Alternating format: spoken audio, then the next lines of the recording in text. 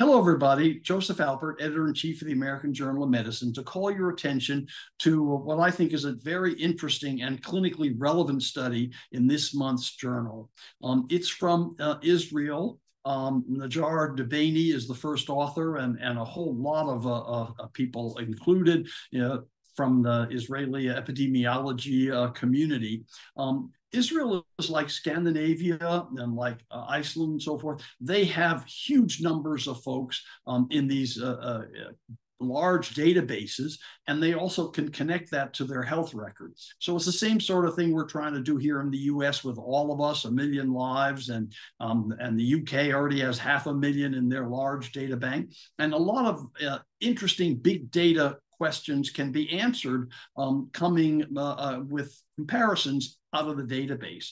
Of course, we all know we're never going to have double-blind randomized controlled trials for every question we have in clinical medicine. So this gives us a lot of very strong clues.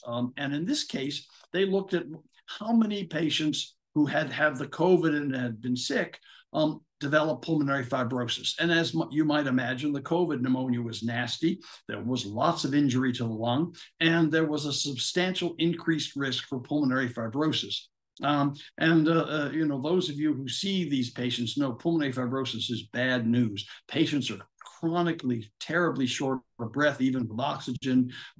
I've had patients describe it to me as if you're drowning all the time. It's a very unpleasant illness.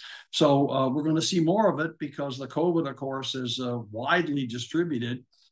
It looked like the more severe your COVID infection, the more likely you were to have pulmonary fibrosis. So if you had mild COVID-19, you probably are safe. But those who were quite sick with COVID-19 are at a significantly increased risk for developing pulmonary fibrosis. Thanks again for listening in and for reading the AJM. Please stay in touch with us through our multiple social media venues.